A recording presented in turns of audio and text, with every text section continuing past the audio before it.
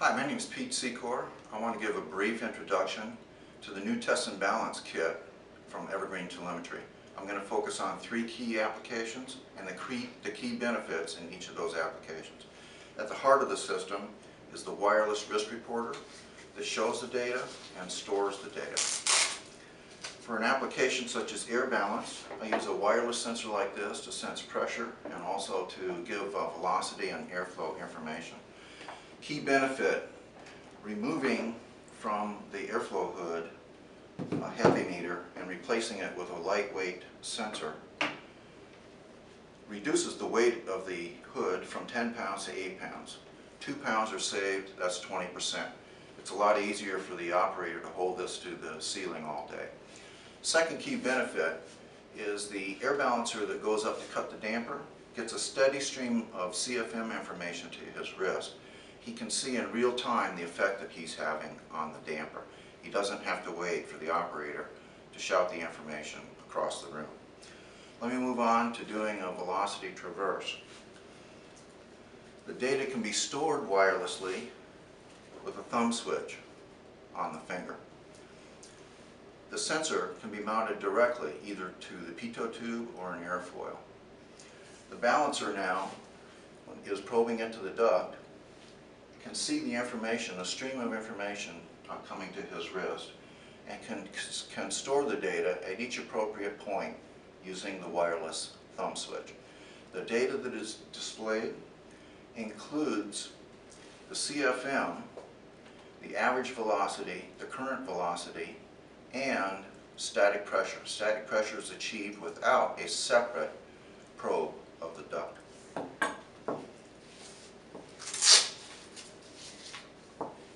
An even easier way of doing a traverse, if there is space available and easy access to the duct, is a one-handed traverse using our velocity grip. Velocity grip places the controls directly at the thumb of the user. He can control the display and he can store the data at the various points. The wrist reporter can be angled so that it is easily seen no matter what is the angle into the duct. Again, static pressure is measured at the same time as velocity and does not require a separate probe of the duct. Finally, another application is room-to-room pressures, where pressure hierarchies are set. This might be in hospital operating suites, or it could be in clean rooms for pharmaceutical or semiconductor. Several of these pressure sensors can be placed at the doors of interest, and all four, or at least four, can be viewed simultaneously by the user on the wrist reporter.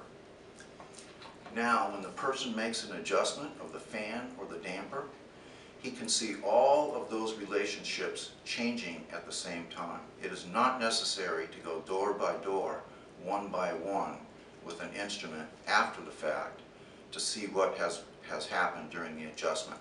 The results of the adjustment are shown in real time to the balancer.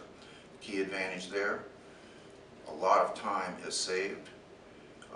A 2-week bouncing job of a vivarium can save 20 or 30% of the man hours normally required. I've discussed using the wrist reporter for three key tab applications: airflow, velocity traverse, and room-to-room pressures. My friend Byron Seed of Arizona Air Balance, successive video segments, is going to go into more detail about each of those applications and how the wrist reporter can make test and balance faster, safer, and easier. Thank you for your interest.